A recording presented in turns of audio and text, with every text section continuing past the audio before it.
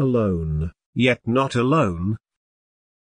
Number 2271. Intended for reading on Lord's Day, August 28, 1892.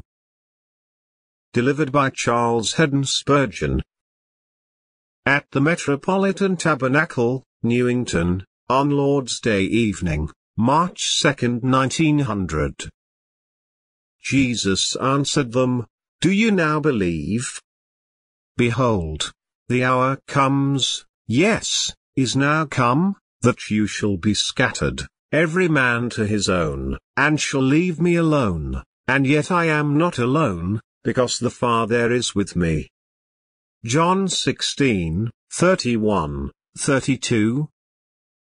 Our Lord looks for faith as the result of his teaching, and I think that I hear him say, at the end of every service, "Do you now believe?" You have listened. You have made remarks about the speaker. Do you now believe? You have been made to feel, you have brushed the tears away, but do you now believe? For anything short of believing leaves you short of salvation. I would like to put the question of my text to every hearer in this great house tonight. You have listened, now, to years of sermons. Do you now believe? You are getting grey. The gospel is very familiar to you, you have heard it preached for many, many years, but, do you now believe? This is the crucial point. According to your answer truthfully given to this question, you may decide as to your condition before God. Do you now believe?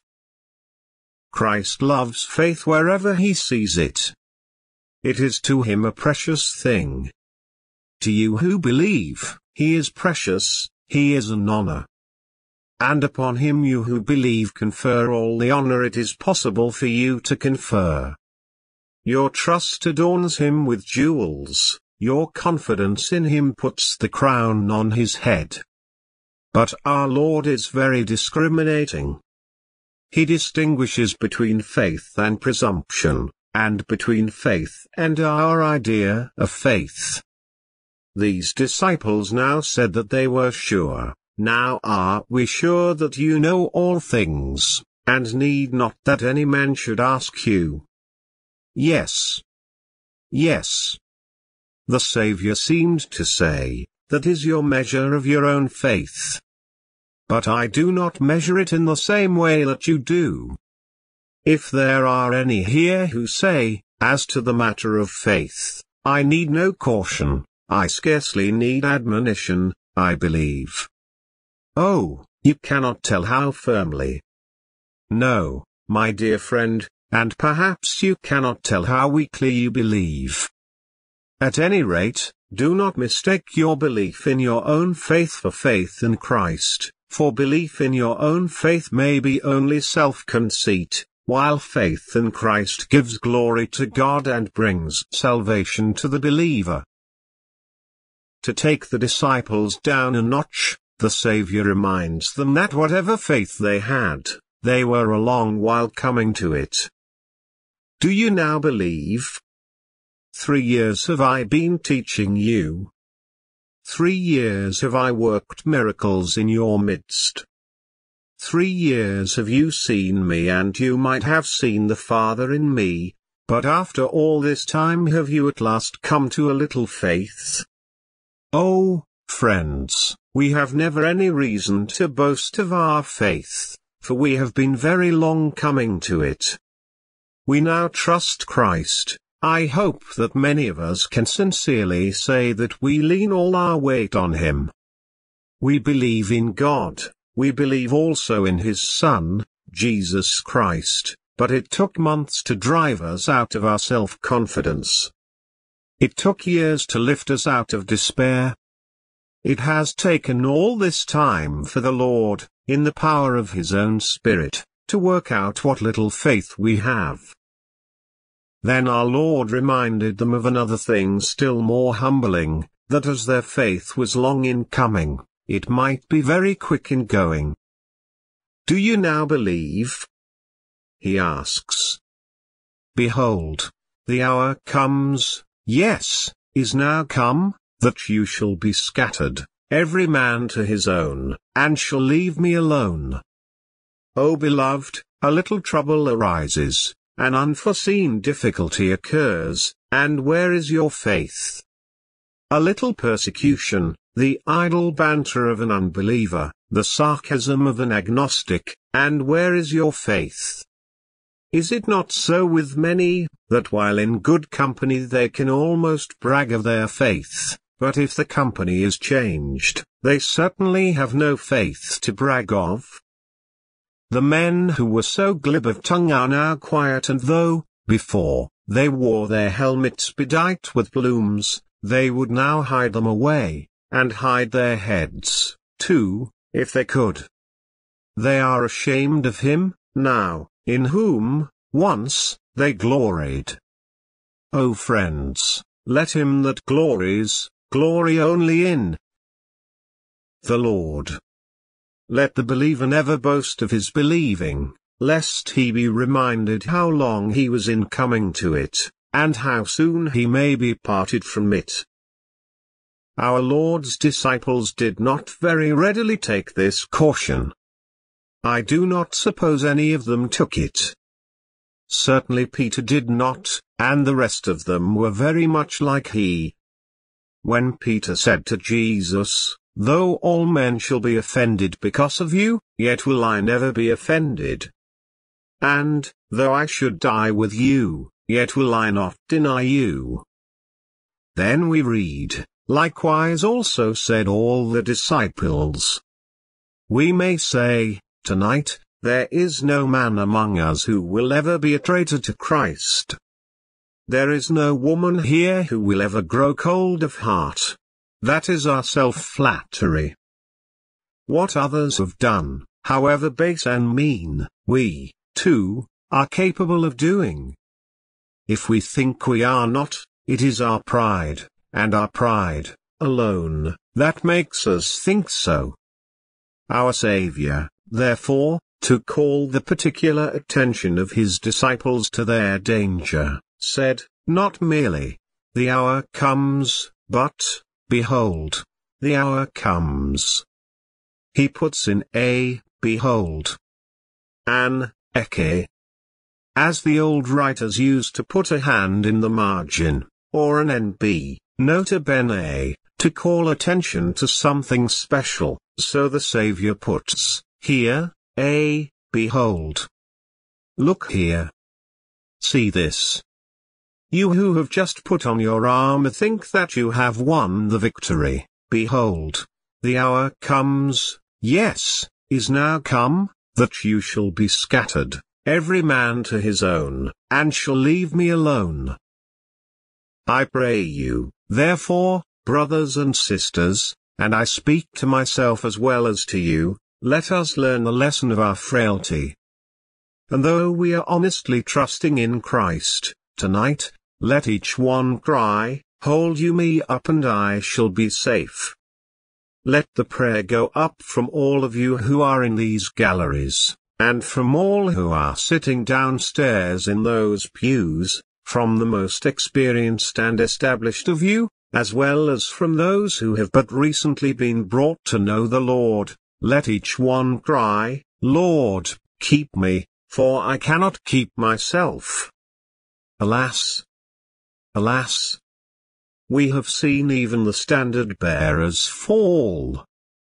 And when that is the case, how sadly do the common soldiers mourn. They who stood like rocks have been made to totter.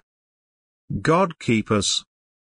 Christ of God, keep us by your eternal Spirit. Amen. Now I am going to take you away from that prefatory consideration, still keeping, however, much in the same vein. Let us learn, tonight, from our Lord, first, his trial, "You shall be scattered every man to his own, and shall leave me alone." Secondly, his confidence, "And yet I am not alone, because the Father is with me." And then, Thirdly, his example, for in all this, we are to follow his steps. May we, if we have our Lord's trial, also have his confidence because we imitate his example. I first, then, notice our Lord's trial, for the same may happen to you. He was left alone. Why, those 11 apostles that are around him, and to whom he is talking, surely they will not leave their Lord. They are so sure that they will stand any fire that may be directed against them, and yet not one of them will stand firm. They will all forsake him and flee. In the garden, the 3 who are his bodyguards will fall asleep and the rest of the disciples will do the same. And when he stands before Pilate and Herod, none of them will be there to defend him, not a solitary voice will be lifted up for him. The sure ones left him whom they so certainly believed, and they were honest men, too, when they spoke so confidently. There was no hypocrisy about what they said. They meant it. They did, each one, verily believe that he could go to prison and to death, and that he would do so rather than deny his Lord. In their own esteem, they were not boasting, they were only saying what they really intended to do. Here is the bitterness of your trial, when, in your hour of need, your good, honest friends are gone, your real friends fainting and weary. They cannot go your pace. They cannot confront the storm that you are called upon to face, and they are gone.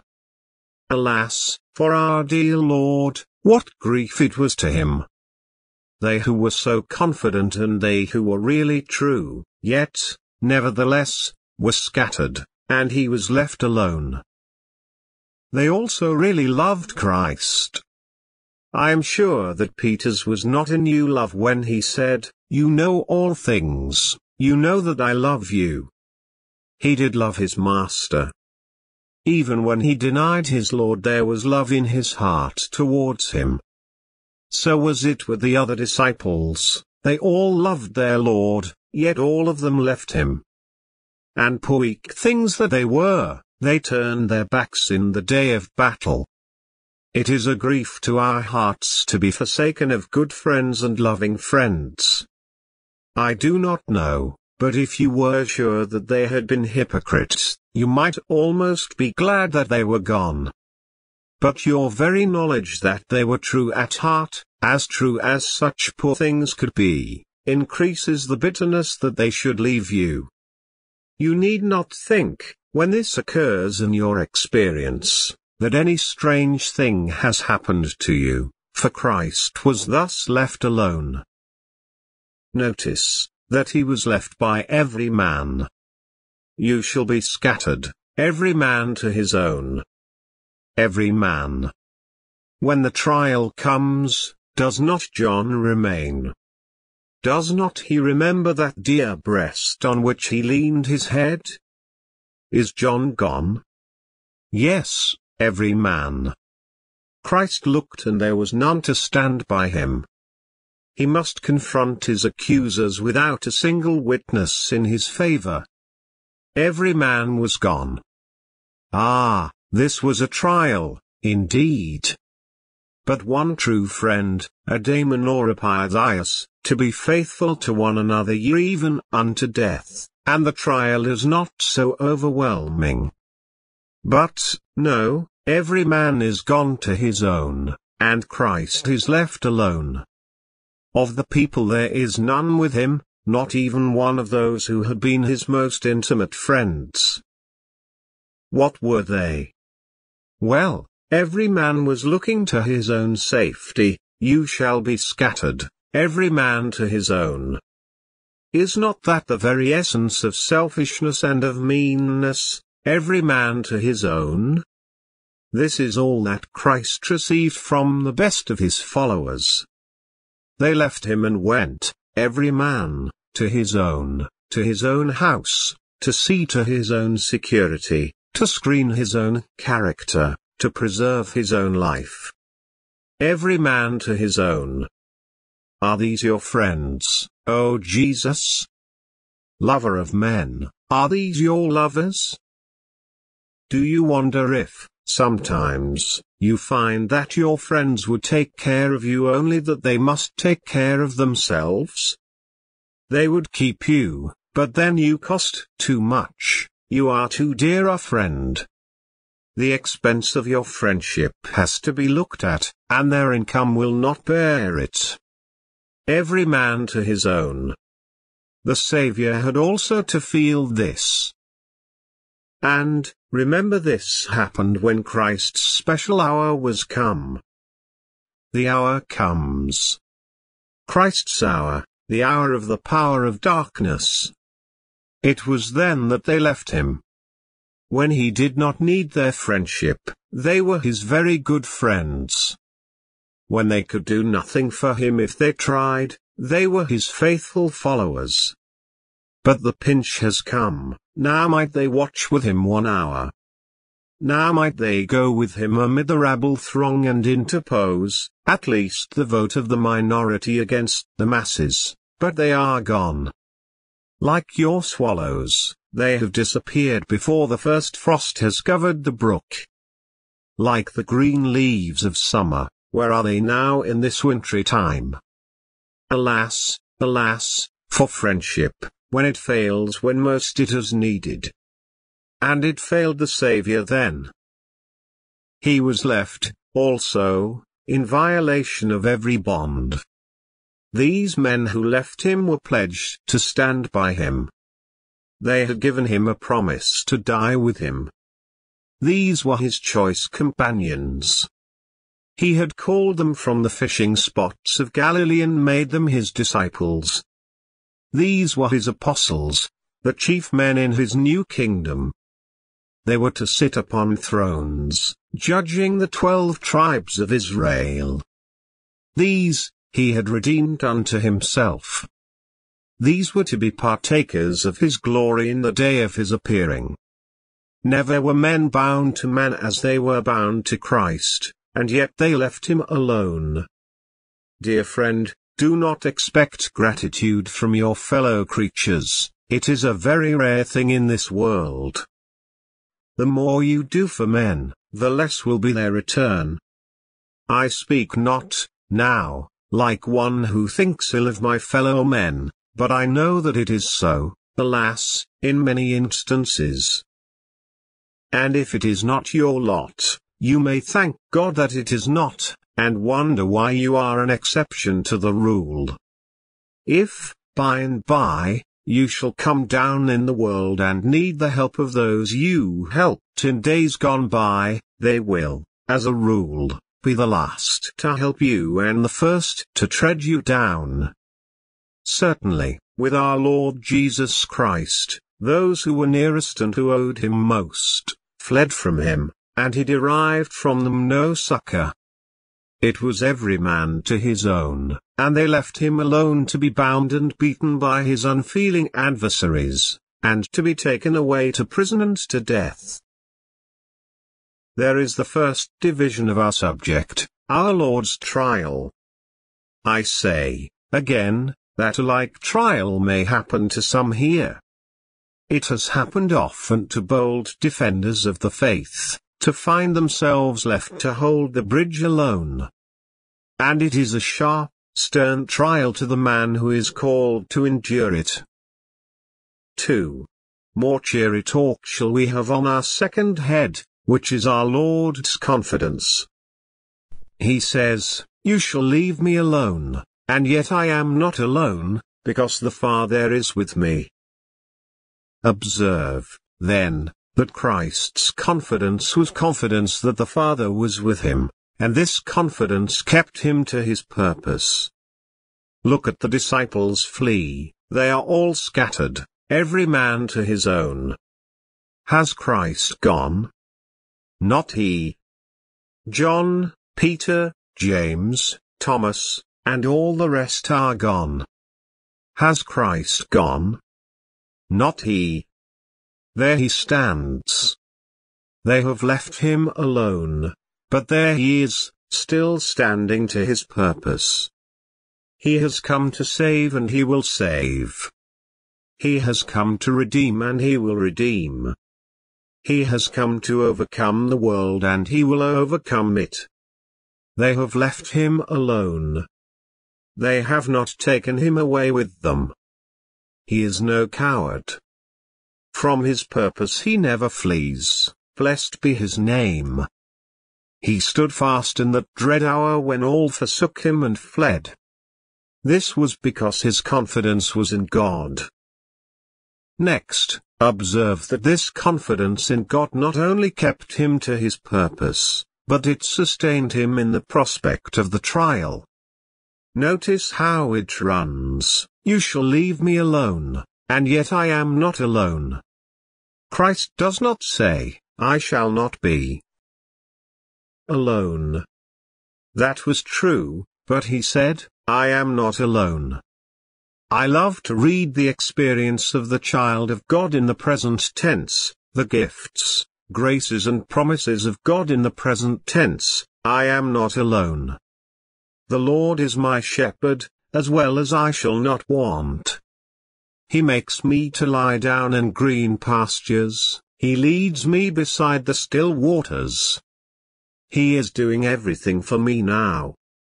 The blessed Christ says that the prospect of God's being with him all through the trouble, and the presence of God with him now, is his comfort in the prospect of it.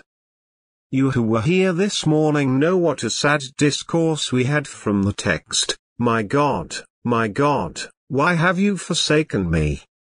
Sermon number 2133, volume 36. I took this text for my evening discourse because it is the counterpart of the one we considered this morning, for our Lord could truly say to his disciples, "And yet I am not alone, because the Father is with me." Our Lord's declaration was contradicted by appearances. Did he not have to say to God, "Why have you forsaken me?" How, then, could he say, "The Father is with me"? It was true, and in a part of my morning sermon I tried to show that, while God forsook him in his official capacity as the lawgiver and the executive of the law, yet in his personal relation to him, he did not and could not forsake him. The Father was with him. Oh, is it not blessed on the part of Christ to stand to this? He knows that his Father is with him, even when he feels, in another sense, that the Father has forsaken him. Beloved, if everybody leaves you, and even God seems to leave you, still hold to your confidence in God. Do not believe that God can forsake his own. Do not even dream it, it cannot be. He never did forsake his own. He never can and he never will. The Father is with Jesus Christ, even when he knows that he will have to say, "Why have you forsaken me?" Yet, it was assuredly true that the Father was with Christ when he was left alone. How was the Father with him, then? Beloved, even when the Father did not look on Christ, or give him one smile, or one word of comfort, he was still with him. How so? Well, he was with him as to his eternal purposes and covenant. They had entered into covenant together for the redemption of men, for the salvation of the elect. They had crossed hands and pledged each other to carry out the divine purpose and the everlasting covenant. I remember the passage about Abraham going with Isaac to Mount Moriah, where Isaac was to be offered up. It is written, "So they went both of them together." So did the eternal Father and his beloved Son when God was about to give up his own Son to death. There was no divided purpose, they went, both of them, together. All the work of Christ was the work of the Father, and the Father supported him in it to the very fullest. In the design and method of the atonement, the Father and the Son were together. God so loved the world that he gave his only begotten Son, but Jesus so loved the world that he gave himself. The atonement was the gift of the Father, but it was the work of the Son. In all that he suffered he could say, "The Father is with me in it. I am doing that which will glorify him and content him." He went not alone to prison and to death. In all things he did that which pleased the Father, and the Father was with him in it all. All the decrees of God were at the back of Christ. It is written in the sealed book, but who shall read it except the Christ? Whatever is written there is written in support of Christ.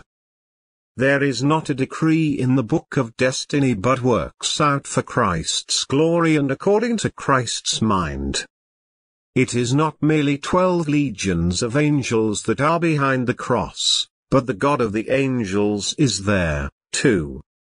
It is not merely the forces of providence that shall work together to achieve the purpose of the Creator, but the God of providence, the infinite Jehovah, is in league with Jesus, and he can say it, as he goes out to die, "I am not alone, because the Father is with me."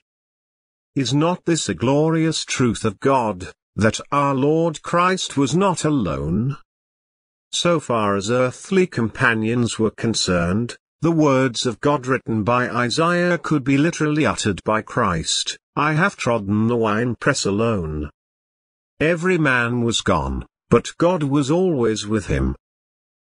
Since then, it has been made manifest that God was with Christ. He proved it by raising him from the dead. Did not the Father also prove that he was with the Son by sending the Holy Spirit at Pentecost with many signs and wonders? Jesus is not alone. All the work of the Holy Spirit since, in convincing men of sin and leading them to Jesus, is proof that he is not alone. Beloved, all the history of providence, since the day when Christ was taken up into heaven, proves that he is not alone. Alone? The Christ alone? Why, the beasts of the field are in league with him. The stars in their courses fight for him. Every event of history, give it but time and space, will make his kingdom come. Every turn of yonder enormous wheels of providence shall make his chariot of triumph come nearer and nearer over the necks of his foes. Even now, by faith, we see Jesus, who was made a little lower than the angels for the suffering of death, crowned with glory and honor. Look, you saints, the sight is glorious. See the man of sorrows now. From the fight returned victorious. Every knee to him shall bow. Crown him, crown him. Crowns become the victor's brow. Jesus is the focus of all power and wisdom. God is with him, and the day comes when he shall appear in his glory.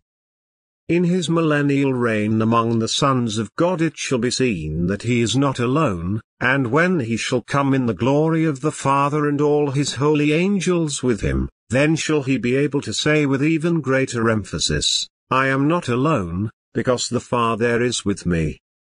And when he sits upon the great white throne and divides mankind, his friends to the right, his foes to the left, and pronounces eternal wrath upon rebels and opens heaven to believers, then shall all worlds know that the man of Nazareth is not alone. Alone? I seem as if I must laugh at the very thought.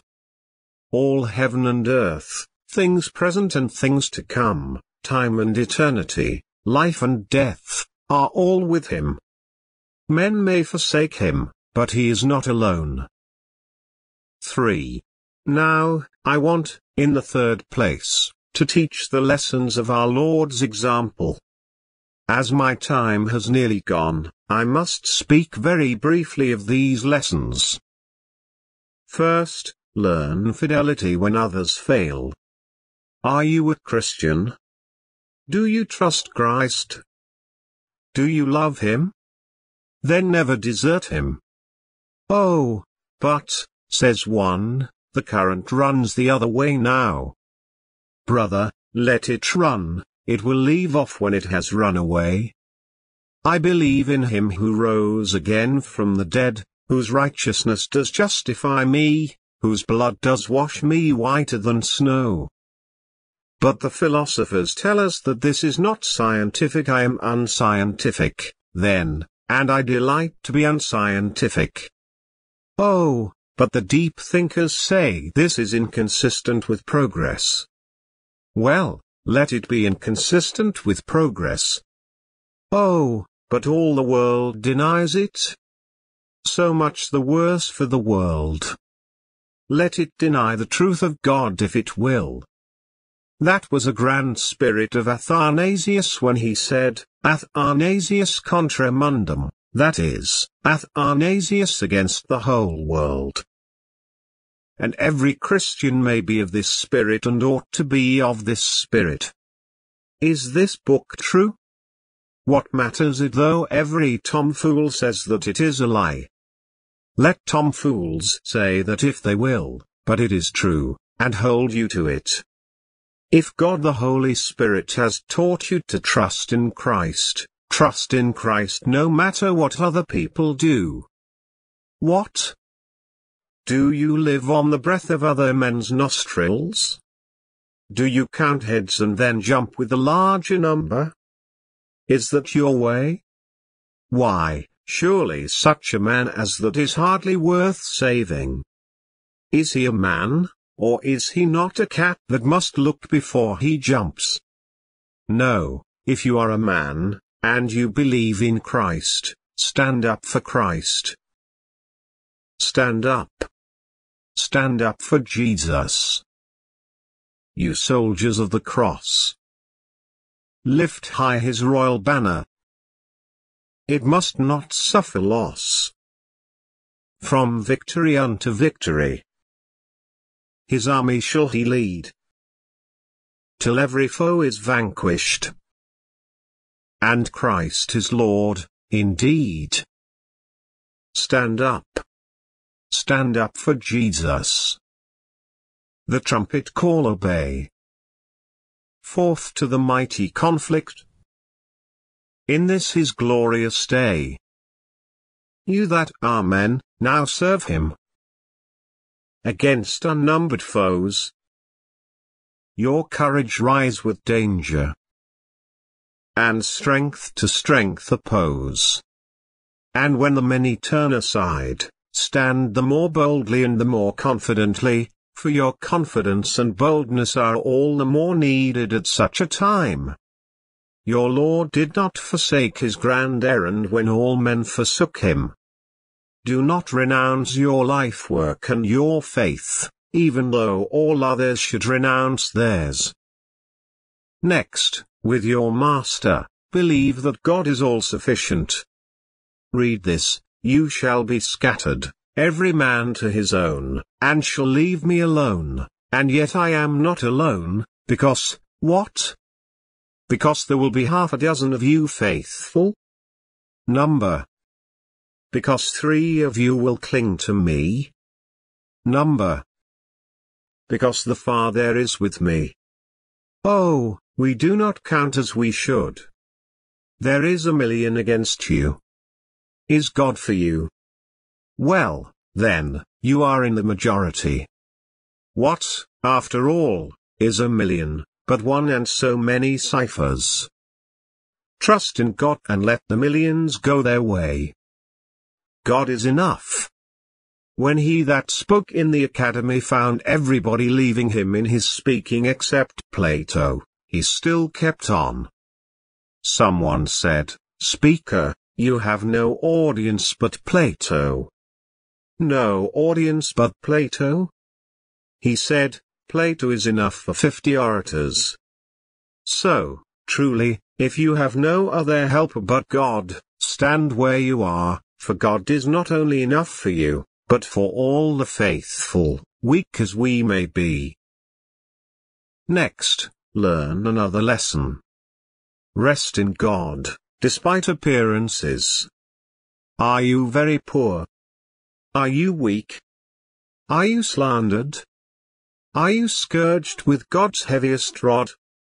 Yet kick not at him any more than your Lord did. He said, "The Father is with me," even though he had to cry, "Why have you forsaken me?" Believe him when you cannot see him. Believe him when he smiles not. Believe him when he frowns. Believe him when he smites. Believe him when he slays, for that is the climax of it all, to say like Job, "Though he slay me, yet will I trust in him." It is his to do what he likes. It is mine to trust him, let him do as he wills. I throw my arms about my God and say, my God, even when no sensible joys are felt, and I am obliged to walk by faith. Lastly, struggling child of God, standing firm for the truth of God and the right, expect that your trouble will not last long. Did you notice how Christ puts it? Behold, the hour comes. Only an hour. Behold, the hour comes. It is not a year, brother, it is not a year. It is not a month. It is not a day, it is but an hour. The hour comes. To Christ it was certainly a long hour when he hung upon the cross, but he calls the whole period from the bloody sweat to the death on the cross, the hour. It is the part of faith to shorten days to hours. It is your part, tonight, to remember that if you have to suffer and to stand alone for Christ, it is but for an hour. How willingly have we waited when it has been but for an hour? How cheerfully have we gone on in the dark when we have known that it was only for an hour? Our trial is but for an hour. Literally, before another hour strikes, some of us may be with God, but whether it is so with us, or not, we may still sing. Let doubt, then, and danger my progress oppose, they only make heaven more sweet at the close. Come joy or come sorrow, wait may befall, an hour with my God will make up for them all. But if not literally only an hour, yet certainly the longer strain of persecution is but short. It is soon over when we once get home. I think that it will help to make a merry holiday in the land that flows with milk and honey, to sit one of these days by one of those rippling streams and say, I remember when so and so forsook me and I stood fast by the truth of God as I knew it and believed it. They all forsook me and it did seem hard to bear at the time, but my loneliness did not last long, it was soon over, and when the Lord said, Well done, good and faithful servant, it did not seem, then, that it had been an hour, but only the blinking of an eye, or as when, in the night, the candle is blown out and lighted again by its own smoke, so short was the time of darkness. So it shall seem in heaven as if we never had suffered anything for Christ. The martyr shall go in the red-hot chariot from the stake, and when he gets to heaven, he will have forgotten that he burned to death, in the exceeding joy of beholding his Master.